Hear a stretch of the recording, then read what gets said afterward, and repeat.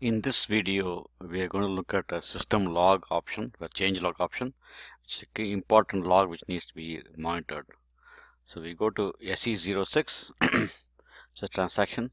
So here you can see the change options. Okay, so there are multiple logs. One log is it can just show you who entered at what time.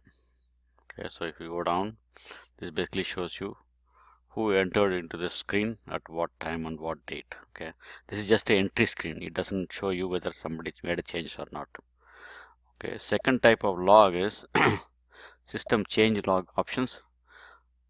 Okay, so all these you want to just make sure it's not modifiable. In production it should not be modifiable. Since it's development it's okay, but in production it should not be modifiable. So you need to set it as not modifiable, and one of the things auditors will look for is whether there was any changes made to the setting. Okay, so that you can go in here for this log here, and then you can go down to the last change.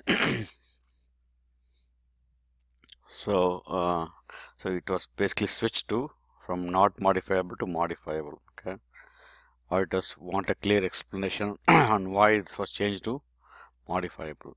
This is also a cyber-security risk because if it is modifiable, they can change the code in the system itself. Okay. Thanks for watching the video.